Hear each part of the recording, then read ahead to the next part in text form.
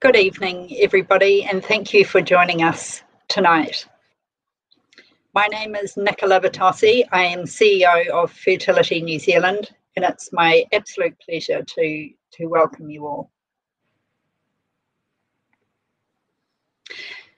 Fertility New Zealand is really pleased to host this series of webinars.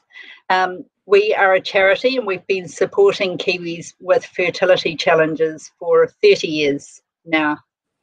We've got a host of information which is all available through our website as well as through clinics. We have support groups which are meeting virtually at the moment but usually run in 12 different centres around the country. And we also represent the voice of New Zealanders facing fertility challenges.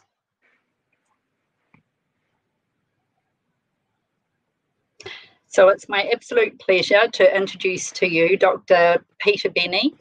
He is Medical Director of Genea Oxford Fertility in Christchurch. He's got a wealth of knowledge and experience, and I'm sure it'll be a really informative talk. So thank you very much, Dr. Benny. If you have any questions, please feel free to type them into the box during the talk. They will probably be answered at the end, but please feel free to ask questions. Thank you. Hello there. Those who are observant might notice that outside through my window it's a little bit lighter than through yours, and I'm actually in Australia at the moment. I've been put in a bubble in Australia for the last wee while, but I'll be back to Christchurch as soon as they let me out of things. What I'm going to do today is just talk about recurrent miscarriage, or it's often referred to as recurrent pregnancy loss. I'll talk a little bit about the definition, and you'll find that's a little confusing because there are lots of different definitions. We'll talk about the risk factors, the causes, how they're investigated, and the management, and then at the end touch on the emotional impact. Only that I could spend the whole time just talking about that in itself. The definition of recurrent miscarriage has changed a little over the years. Currently, in the world that I live in, there are at least 3 different guidelines that all have slightly different definitions.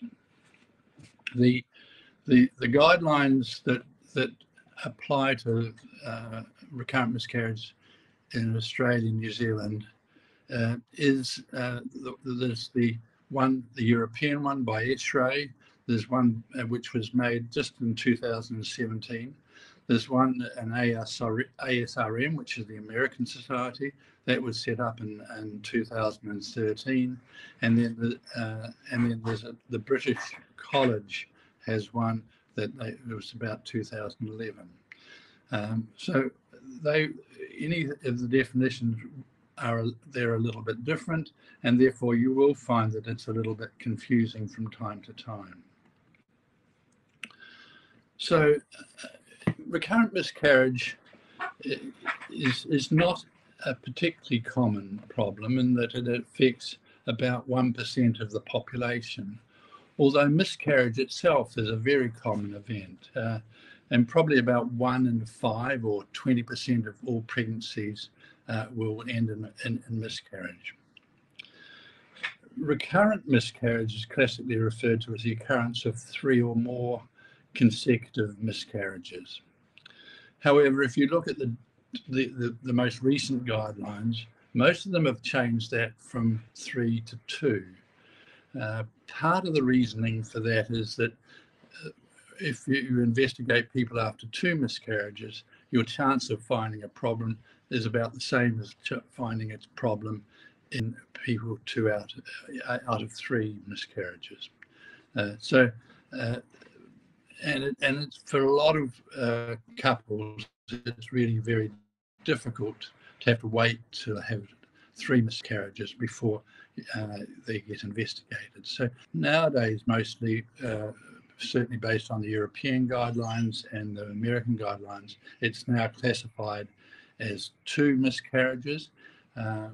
However, that's not the same as what's in the British guidelines, which is still sitting at 3. The other thing that affects the definition is what is actually a pregnancy. The European one counts any pregnancy, any occasion when there's a positive beta HCG.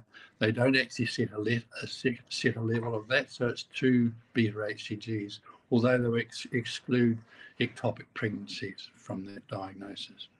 The Americans make it a diagnosis of a clinical pregnancy, so that's one in which there's an ultrasound or histological evidence of a pregnancy. So all of those will impact on the number of miscarriages a woman will have, because a number of women will have a positive test but never have any other proof of that there's been a pregnancy.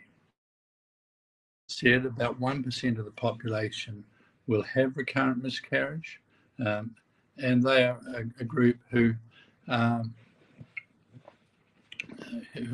through quite a traumatic time. There are a number of risk factors for recurrent miscarriage. Probably the major one is, in fact, maternal age. Paternal age does impact on us as well, but maternal age is the most important in this situation.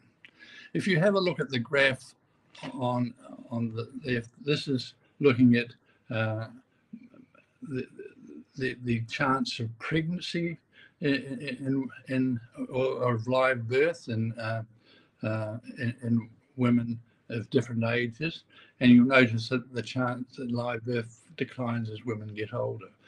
And part of that reason is that at the same time as the live birth going down, the risk of miscarriage is rapidly increasing, particularly after the age of 40, but around 35 it certainly starts taking off.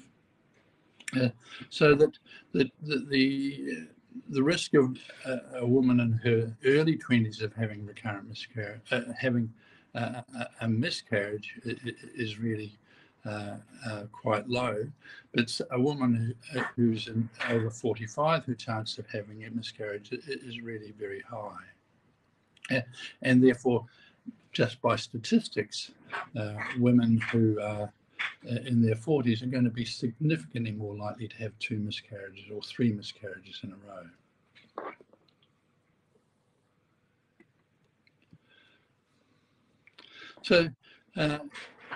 So we can look, therefore, at the chance of a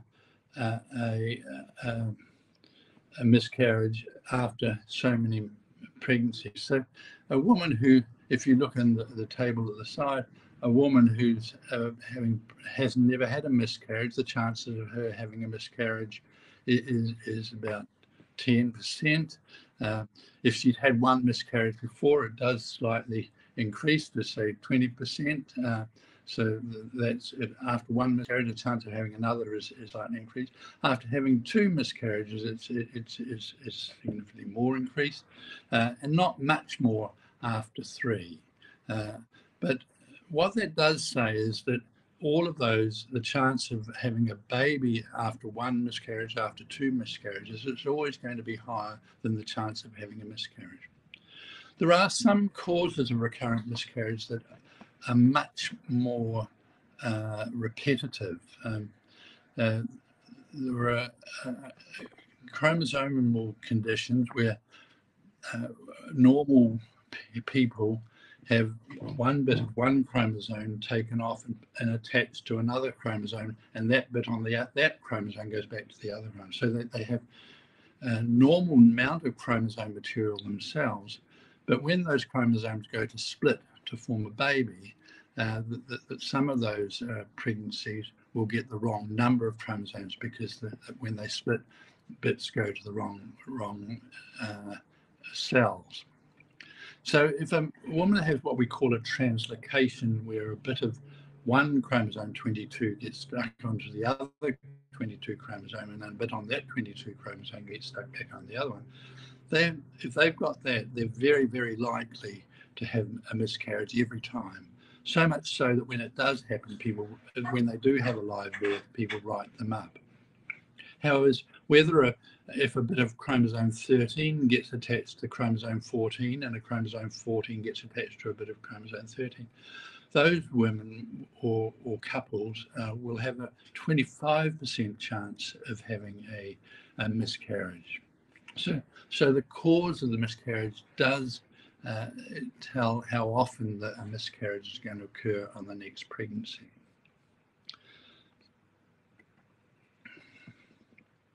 So there are lots of different causes of miscarriage. Now, I've already talked to you about structural chromosome anomalies, and primarily those are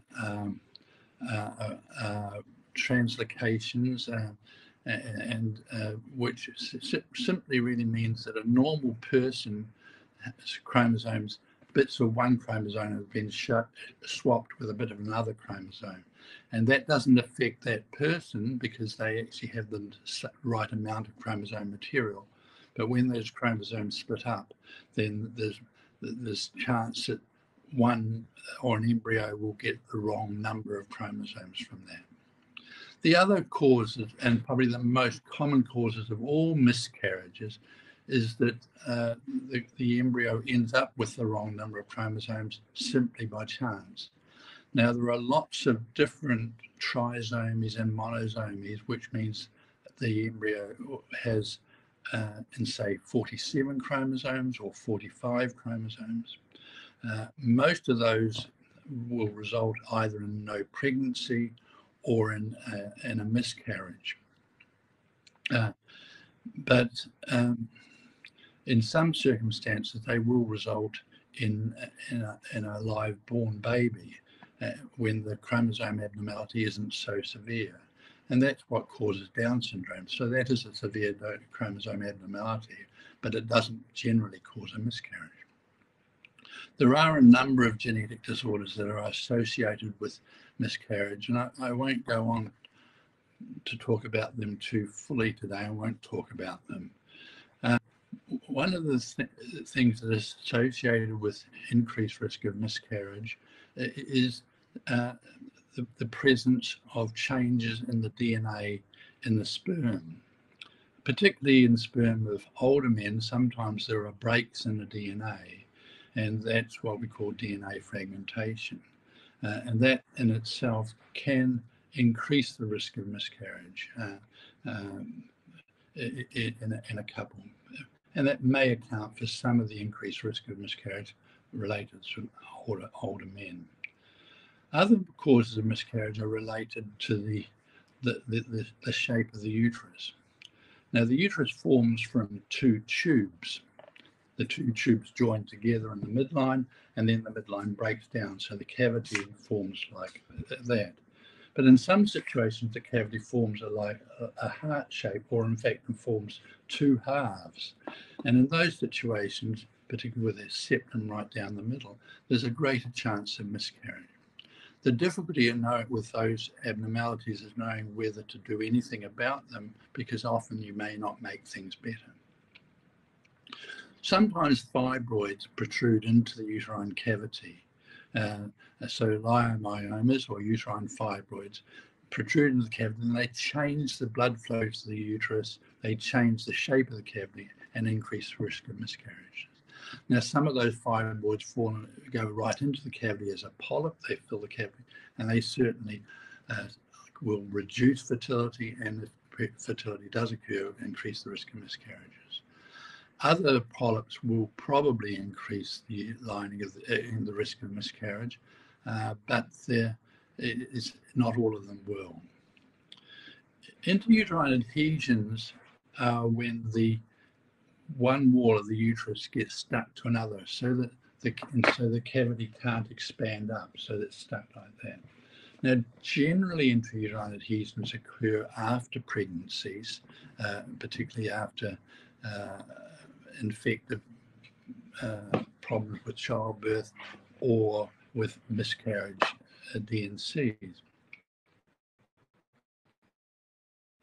They often will stop women from getting pregnant, but they will sometimes increase the risk of miscarriage.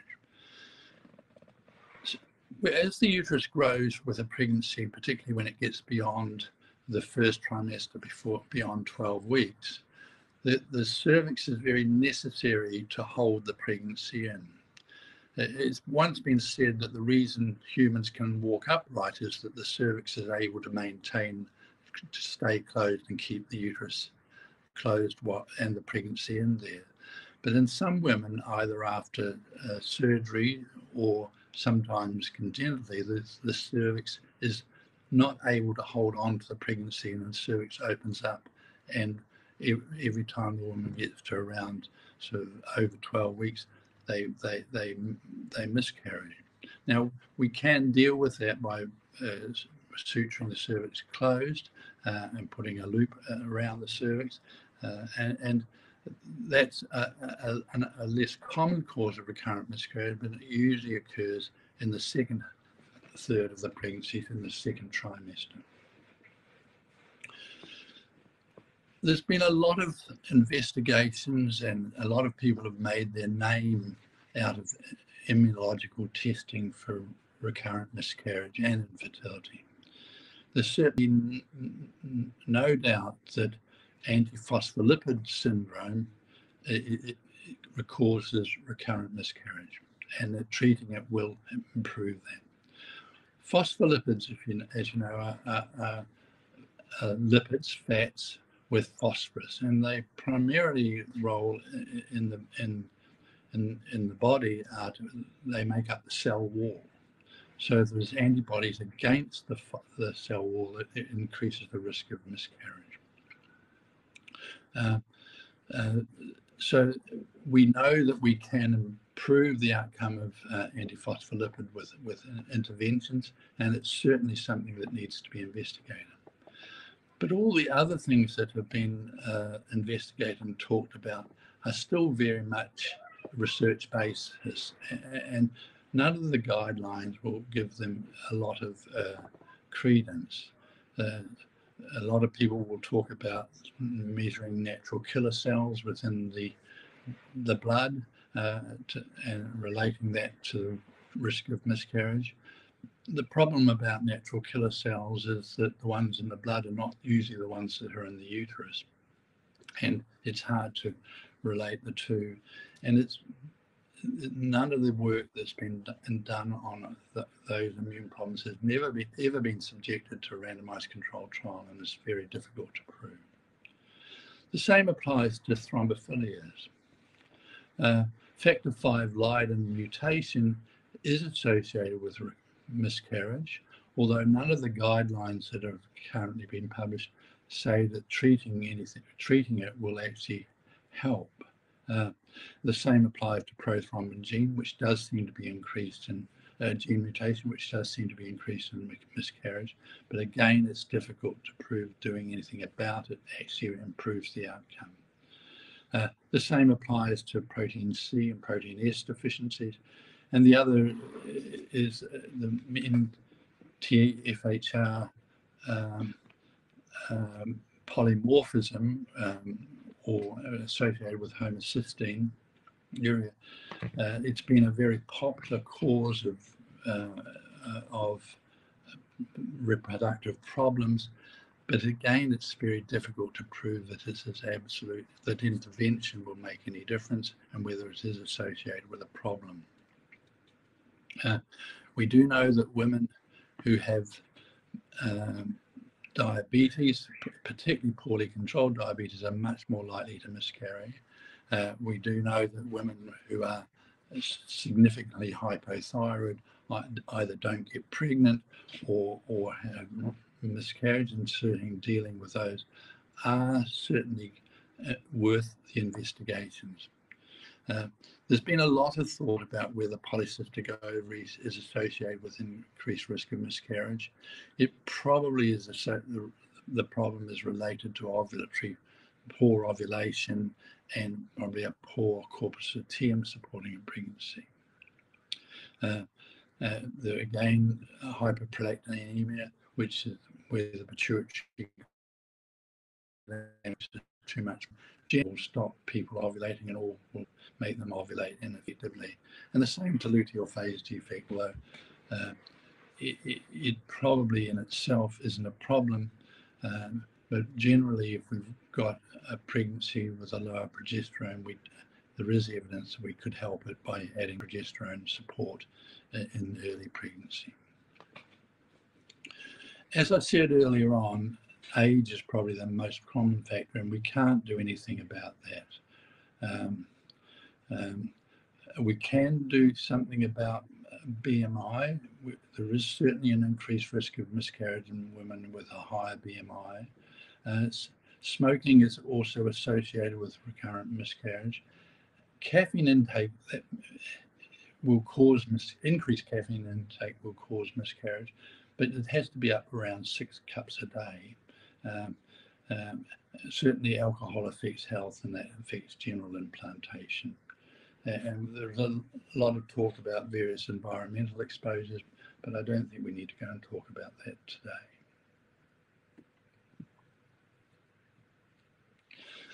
I've been through all of those investigations that all potentially cause the recurrent miscarriage, but over half of the miscarriages, even if you investigate for all of those things that I've talked about, half of them we won't find a cause.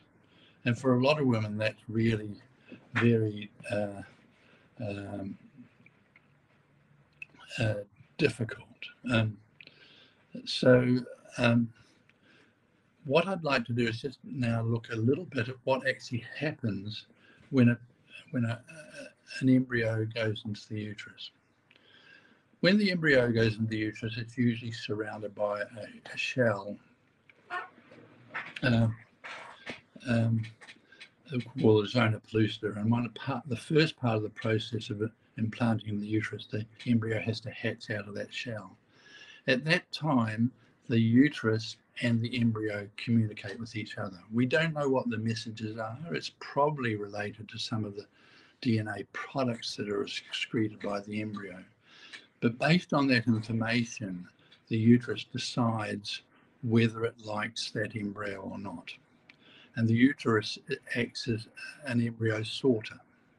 If it likes the embryo, it then does nothing and allows the embryo to invade the wall of the uterus. But if it doesn't like it, then it puts up a barrier against it. And so what we get is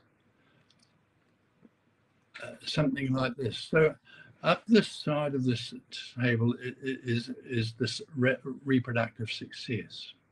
So, and along the bottom is whether the uterus likes the embryo or not. Now, a uterus that's very receptive, that takes any embryo that comes its way. A lot of embryos will implant, but a lot of them are not really suitable for an ongoing pregnancy. And these are often those women who have recurrent miscarriages, but every time they try to get pregnant, they get pregnant. And what's probably happening in this situation is that the uterus is so receptive that every embryo will implant. But we know that not every embryo that's made in IVF will have a potential to implant. There's only a few in a group of eggs or embryos that are made that have any chance of pregnancy. But if we put embryos back into these women, every embryo will implant, they'll get a positive test, and then it'll stop. So in the middle, there are people whose uterus is relatively good at selecting and relatively selective. And at the other end of the chart are the people who we have difficulty trying to get pregnant because their uterus is so fussy they won't take anything. Now, a lot of the women who are having recurrent miscarriage in this group will get the right embryo at some stage and will go up in success and have an ongoing pregnancy. But the problem is that for some women that takes quite a long time and a lot of heartache. So what we do if we're faced with recurrent miscarriages, obviously we need to go through a history and discuss what happens with each pregnancy. And then we have to think of rational investigations that are going to provide us with information and don't cause undue expense to everybody. Because about 5% of women will have or couples will have a chromosomal cause of their miscarriage or translocation, then it's important in all of these to do a karyotyping of both parents. It's also in the guidelines that are out, it's suggested that in women who have more than one pregnancy loss, it pays to try and look at the products of the pregnancy and see what the chromosomes are of that pregnancy. Commonly in women who are having a one and only miscarriage, those embryos will have the wrong number of chromosomes. However, the more miscarriages a woman has, the more likely those embryos are going to have normal chromosomes. But it does pay to know what the chromosomes are in terms so that we can advise and help guide people through things. It's also important to check whether the uterus is normal, whether there are fibroids, whether there's a septum, and then we can then guide a rational treatment. As I said to you, antiphospholipid syndrome is a thing that we do need to test. It's an autoimmune condition, and we can test for anticardiolipin antibodies, which make up a lot of the cell wall. Those antibodies are produced by the woman, sometimes in response to a previous infection, sometimes spontaneously. We also need to check for anti-thyroid antibodies because that affects thyroid function, and certainly when a pregnancy is implanting in the uterus, a woman needs a lot more thyroid hormone, and if they've got antibodies, they may not be able to respond to that and are more likely to have a miscarriage. Most people will check on a woman's ovarian reserve to make sure, for two reasons. One, to see how much time they've got, and by that I mean if someone's running low on their ovarian reserve, then it's more urgent to move forward than someone who has a really good ovarian reserve and doesn't want to rush things. And that we do other tests in terms of if they're indicated. In the past, people have always done torch screen, which is an infectious screen. The evidence would suggest now that it's not necessarily a very useful investigation unless there's a strong history of infection relating to the pregnancy loss. It is important to rule out any sexually transmitted infections just because they can compromise the outcome of pregnancies. As I said earlier, uncontrolled diabetes increases miscarriage. Most of the guidelines would suggest that we need to do some test to screen for diabetes. And the common one suggested now is to do a glycated hemoglobin. I alluded to before about MTFHR polymorphism, and it's associated with miscarriage. If the mutation is, if the polymorphism is significant, then the women will get an increase in their homocysteine levels in their blood, and that does affect blood flow to the uterus, blood flow to other parts of the body as well. A lot of the path labs in New Zealand don't now measure the polymorphism. They would just would only ever do it if there's an elevated homocysteine. Whereas other parts of the world, that's done, this MTFHR polymorphism is the routine test. I have done over the years a lot of natural killer cell investigations. I have not really found that it's been very useful in my management of people, although there are people around the world who make a lot of call for the investigation of natural killer cells. But as I said to you earlier on, None of their studies have ever been subjected to randomized controlled trials, and it's hard to prove that it makes any difference.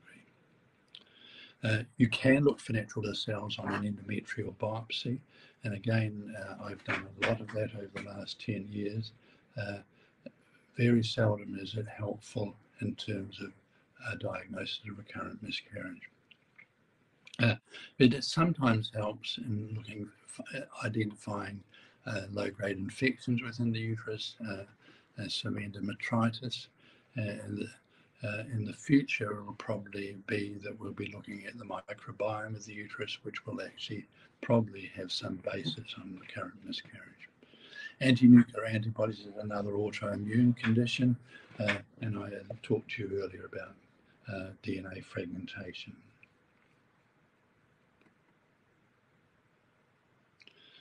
So the management of recurrent miscarriage is difficult. It's a frustrating problem because a lot of the time we don't know whether there's a problem.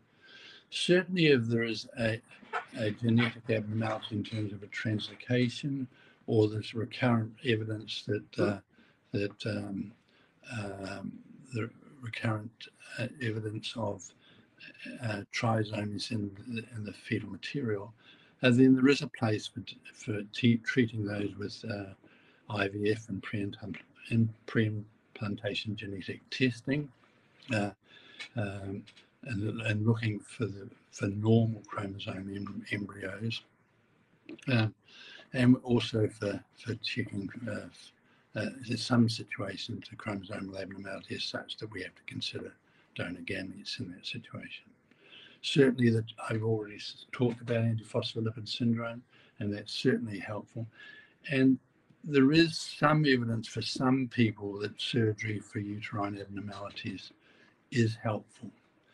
But all of the guidelines say that that isn't absolutely a certainty, and one has to be careful in the choice of who gets surgery, because sometimes if you operate on the wrong people, you end up making things worse and causing lots of interuterine adhesions.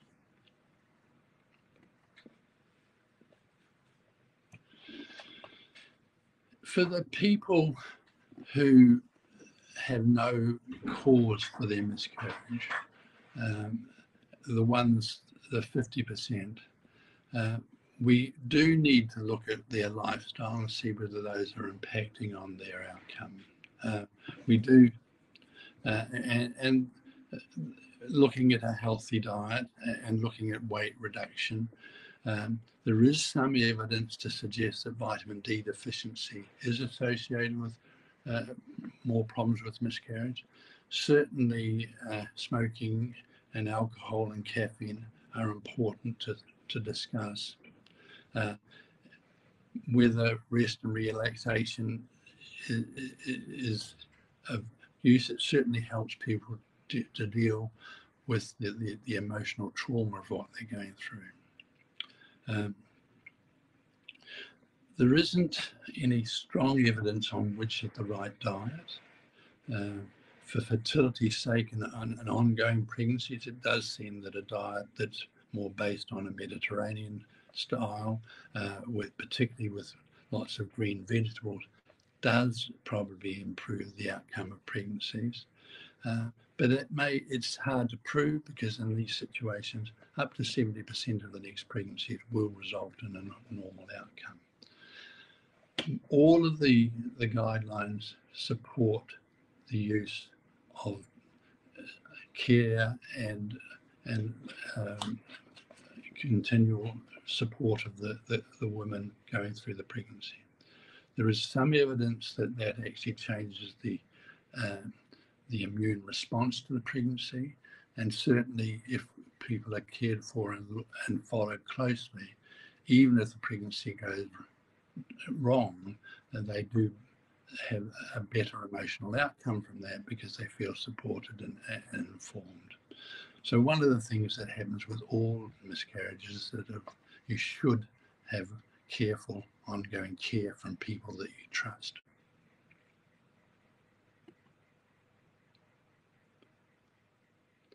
So I'd like to finish at this point. I've already alluded to the emotional impact of pregnancy, of recurrent miscarriage. For every woman and every man, their response to this is different. And sometimes between couples, the response to it is different and may cause some upset. Sometimes the outcome for the woman is made worse by what happens at the time of the miscarriage or their management within hospitals and things like that, because that really does sometimes add a more traumatic component to the pregnancy loss. And there are women and men who do suffer from PTSD related to miscarriage. For other people, all they really want to know is when they can get on again and start again. I don't have any set rules about when to start for another pregnancy, but I do want people to be as emotionally secure as they can be before they start.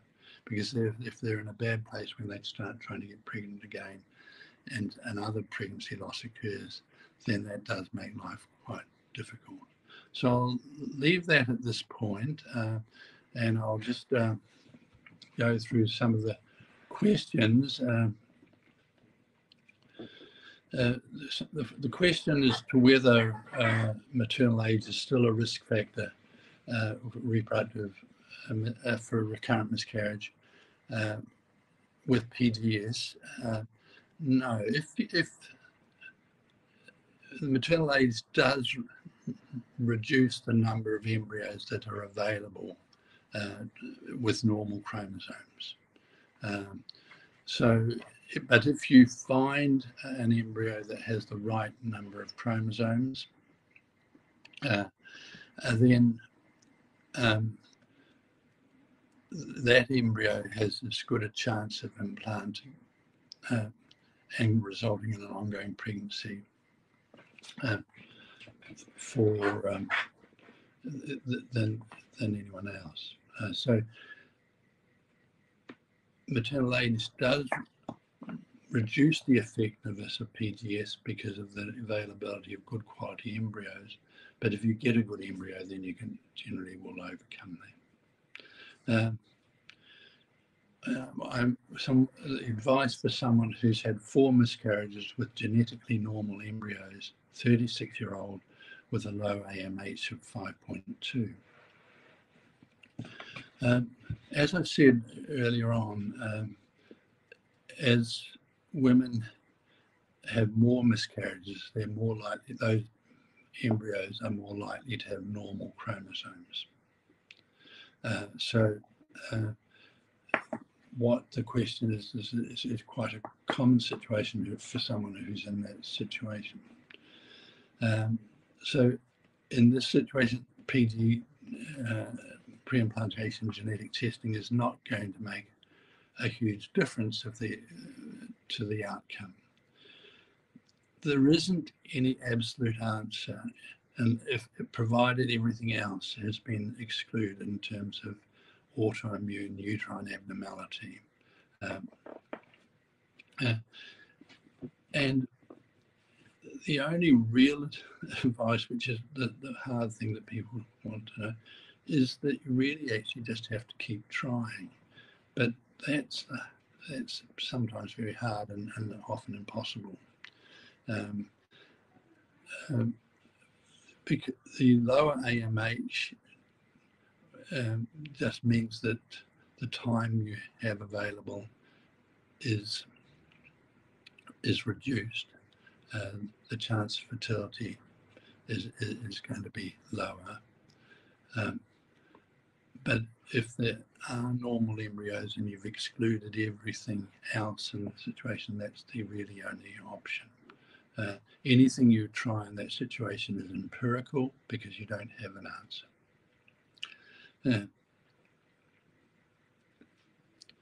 And so in your experience, how many people with recurrent pregnancy loss have gone on to actually to have a baby? So that's, if we follow the diagnosis of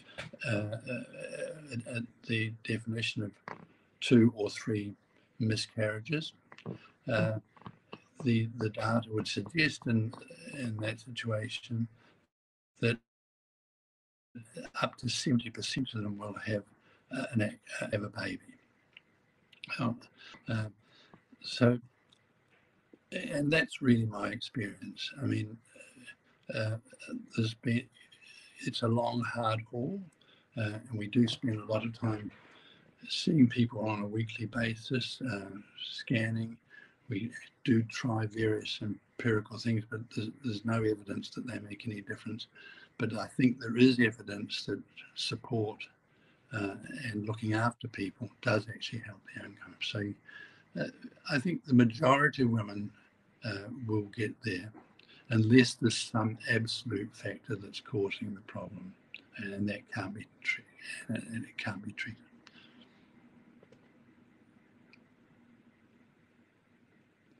So now, great. I'm not the world's best reader. That's not my. It's not my forte. I managed to get this far, but it's not really my forte. I'm asking on behalf of a friend, age 31, who's had one miscarriage 10 years ago, so she's 31 now, and 5 in the last 1.5 years. More recently, 3 weeks ago. All between several and 12 weeks, all between several and 12 weeks gestation. It has been cleared medically. Any suggestions from my distraught friend? So I think probably, Grace, that I have answered most of that. If there's no medical indication that there isn't any evidence of chromosomal abnormalities in the embryos, then there isn't any absolute thing that we can do. In this situation, if I was talking to your friend, I would cover with her the option of doing IVF with pre-implantation genetic testing, so that she would know whether she's getting an embryo with normal chromosomes put back into the uterus. But it's the hard bit of the whole job. So I don't have any absolute answers for her. I would be good to know what the investigation showed and things, but if there's no absolute causation, then it's probably worth doing some empirical treatment, and one of those would be considering doing IVF. Okay. So the next question is from Amy. I'd love to know your thoughts on the medication progesterone pessaries. I am 28 years, 6 losses, all before 8 weeks. Where have you gone? Up there. Okay. So far, all the tests, including karyotyping me and my partner, have all been normal. I've recently been seen by a specialist, and they're not interested in placing me on this medication. However, I've heard many success stories for the situation. I'm willing to try anything, and I'm sure you are, and being told it's hard to wait and just to keep trying. I think you can understand, I hope, from what I've said, why people say to keep trying, but it must be really very hard in your situation.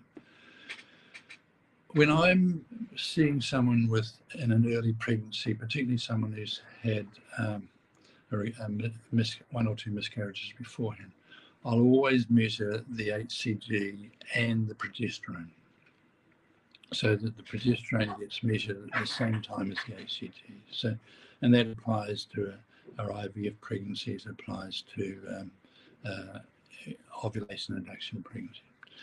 Now, I mentioned a little bit earlier about people with polycystic ovary, that there was back in, well, I've been around for a fair while. It was probably near 25 years ago now that people were talking about polycystic ovary with high LHs, and they seemed to do better if they had progesterone. There is a little bit of evidence to suggest that in people who have poor luteal function but are able to get pregnant, that they may benefit from having progesterone. Certainly in your situation, I wouldn't have thought there was any harm in doing it. It would be good to monitor your progesterone early in the pregnancy and then take some progesterone. I certainly wouldn't be averse to that. All you're trying to do is to give a better support of the lining of the uterus to hold on to the pregnancy. And certainly we use a lot of it. It doesn't do any harm to the pregnancy. So in your situation, I wouldn't be averse to that, but I'd have to go and say that I can't say it will absolutely do any good. Okay, and now I'll go on to Victoria. I've had 3 miscarriages in a year. My first child, who has T21, was born by emergency cesarean section, and we're experiencing secondary infertility. I had a DNC with a second loss, and the baby had trisomy 15. Well, other miscarriages are unexplained. I've had my thyroid checked and a normal antiphospholipid testing. What further recommendation testing would you do? So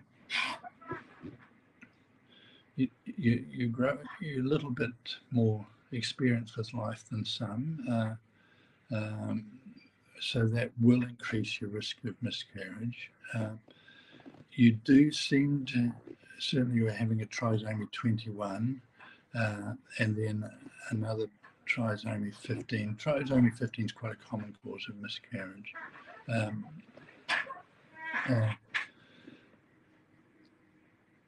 I think in your situation, you do seem to have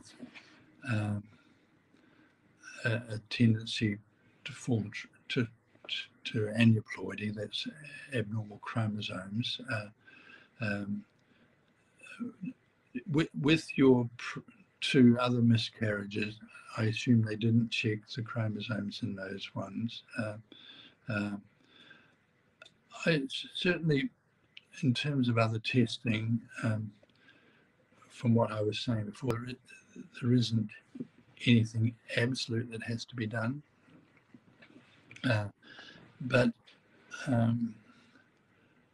in your circumstance, I would probably look at considering something like pre-implantation genetic testing, just that you do have a propensity to form trisomies.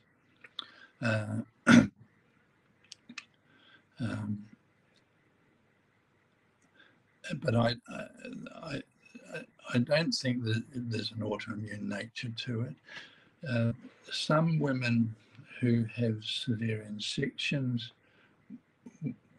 will have some problems with implantation, but it seems that you're getting implantation, so I don't think the cesarean section's causing that problem.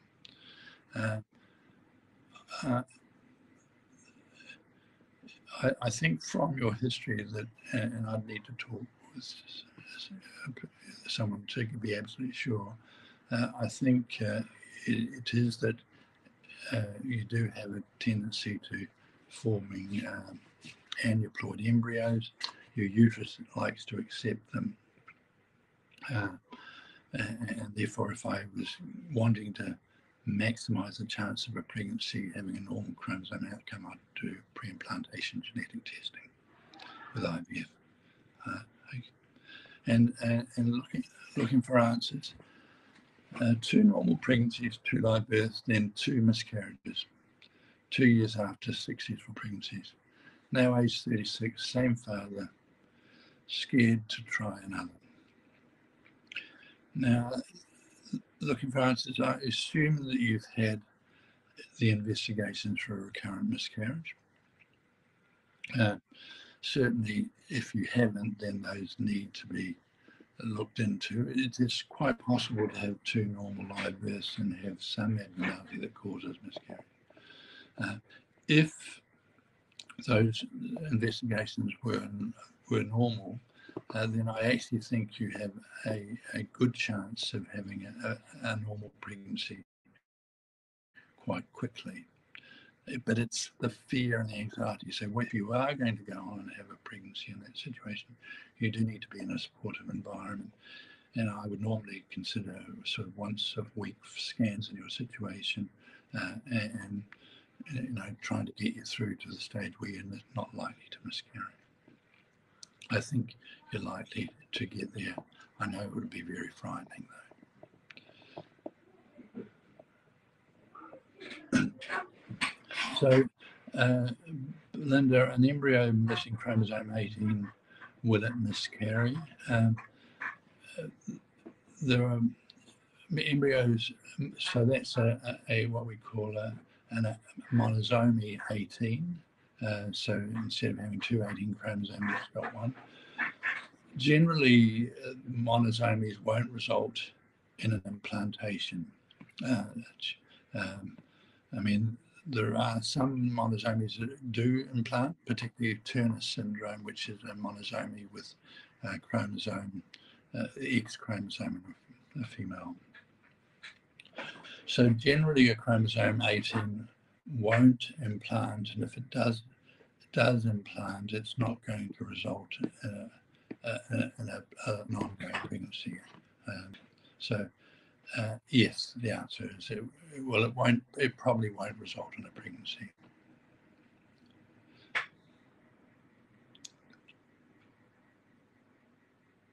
So suggestion for recurrent second trimester loss with genetically normal babies and no obvious issue with mum. Miscarriage, not spontaneous. Okay, so I assume that the pregnancy gets beyond 12 weeks, and after that, the fetus dies, and so those babies had normal chromosomes. The most common cause of that happening is actually abnormal chromosomes. Now, some of those are related to autoimmune conditions. You say that there's no obvious issue with you. So, look, there is something in your situation going on with the implantation process and the embryos not getting enough blood flow to survive.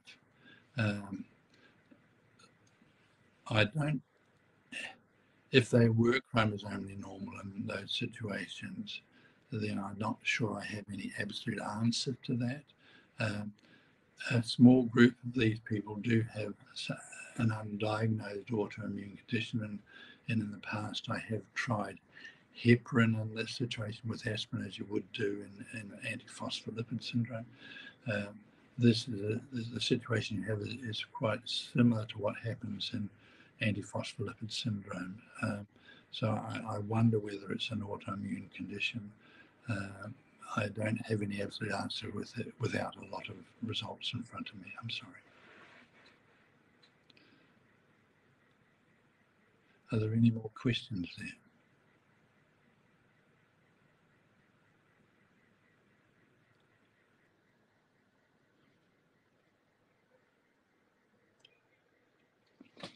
So I've been asked here, what are my thoughts of immune therapy in recurrent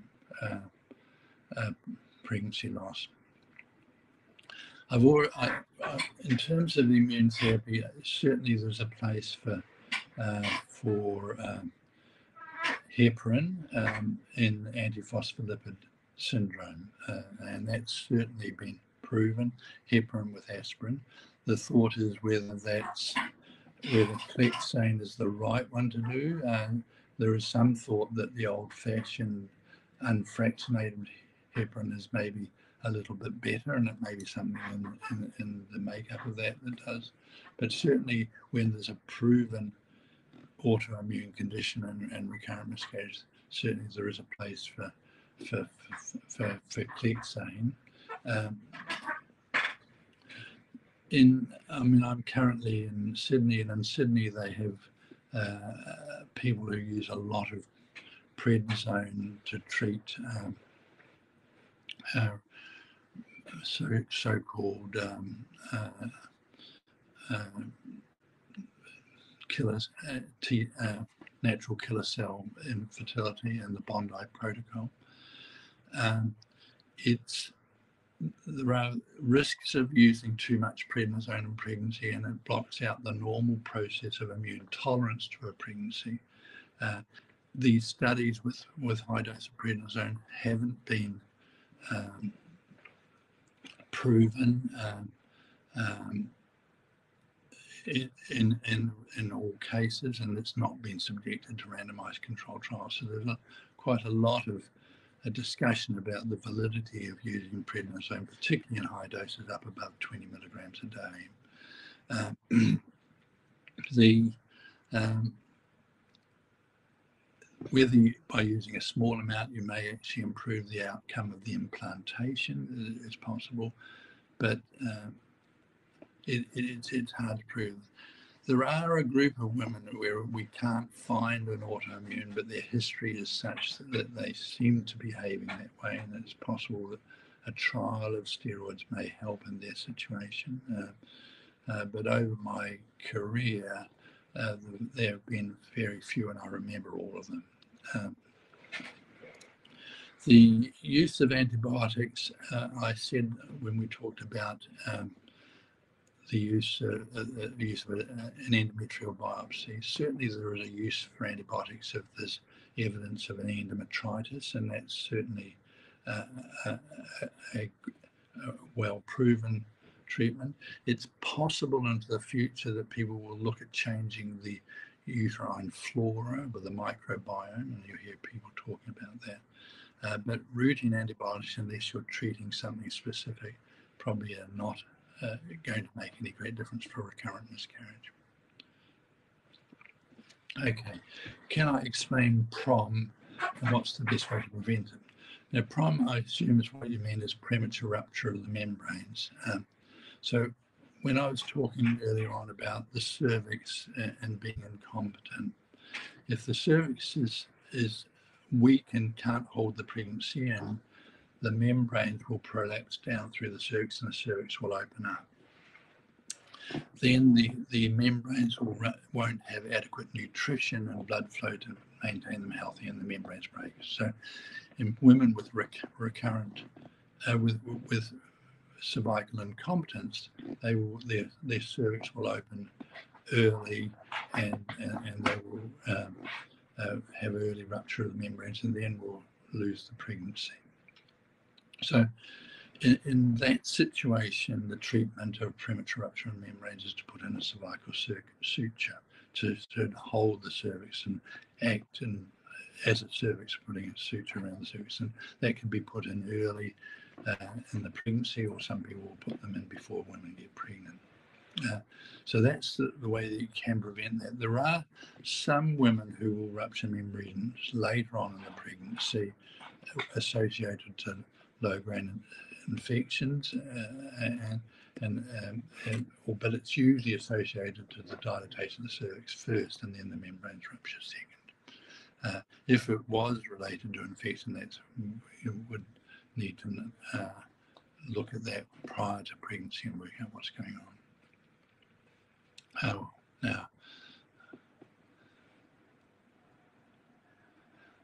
So the next, where am I now? Thanks for all your questions. I'm sorry I can't take any more. Apologise if Dr. Benny doesn't answer your question tonight. Please feel free to contact us on Helpline. I think that's my thing to close now. Genea, okay? Thank you for listening to me, and thank you for all your questions. It's appreciated. Sorry I can't give answers always, because it's a situation that there sometimes aren't answers. Thank you, Dr. Benny. I'm really sorry, everybody. We are now at 8 o'clock at the end of the session, and I know there are many more questions. There's a couple more on the screen. Dr. Benny, do you think you'd be able to just answer those two more and then we can close off. Okay, so from where you are on the screen, so there's I've done click saying so after premature rupture membranes, any blood test I should monitor or ask to be done to redo over time. 28 years, 1 ectopic, 4 recurrent miscarriage. So far, all results normal. Last blood test done 6 months ago after just 3 losses. Well, things that could have changed in that time, maybe thyroid function, so it's probably worth getting that done. I would probably look at what's happening in a normal cycle to see whether you're getting adequate progesterone production and the cycle's actually working normally. The other tests generally don't change, although some women will develop antiphospholipid later, so it's possibly worth repeating that. At what point do you tend to recommend surrogacy as an option for a patient with unexplained recurrent miscarriage?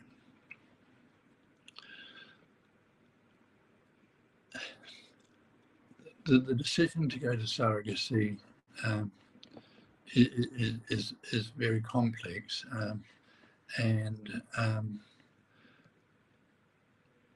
it's sometimes hard to prove that it's a uterine problem. Certainly if there's evidence of a strong uterine problem that's stopping the pregnancy implanting, and you have evidence that there's normal chromosomes on those embryos, then there is a place to consider surrogacy. Some women won't, couples won't accept that, other couples, that's what they want to talk about early on. So I don't have a set rule when I discuss this. It depends on the cause. If there's a definite uterine problem, then that I would go to surrogacy quicker than if there was no explained problem in a normal uterus. What are my thoughts about acupuncture for recurrent pregnancy loss? I'm not aware of a randomized controlled trial relating acupuncture to recurrent pregnancy loss. And even with infertility treatments, randomized controlled trials find it hard to prove that it makes any difference. I do know, however, that some women having acupuncture do get a lot of emotional support from that and feel a lot better. And certainly if you can use acupuncture to actually treat the soul, then it will help the management of a recurrent miscarriage, because I think there are some elements to well-being, general well-being and immune response in the uterus. And if we can make people feel well within themselves and they get a good response, then there's certainly a place for considering acupuncture, but it's hard for me to say that it absolutely makes a difference. I think it's treating you, which allows the pregnancy to thrive. Thank you. Flourish. Okay. I think, is that all I need to answer? More questions, but I think we've run out of time now, and you've answered all the questions on the screen. Yeah. I've just got one comment here that I'm going to now put through, which looks like it's from Dr. Shelley Riley. She's just made a general comment. Thank you, Shelley.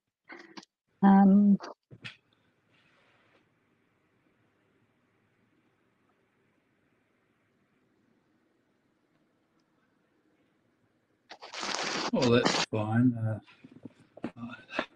Yes. Relevant and really. Yeah. I mean, I think I would actually go to the GP after 2 now, because I think by waiting for 3 you cause so much emotional distress. And as I say, the guidelines now are looking more at 2 miscarriages than 3. So that's the only difference I would make. That's a very valid comment. So thank you very much. Dr. Benny, thank you so much for your time tonight, and thank you everybody who's joined us tonight for asking all your wonderful questions. And look, I'm so sorry if we didn't get to all of them, but please feel free to get in touch with us. So thank you again, everybody. Yeah, if people want to, I mean, maybe you could send me some questions and I could write an email comment or something like that, and we could do that if they wanted that. That'd be great. I am Please send them through. So I don't really. Okay. Okay, thank you. Good night. Goodbye from Australia.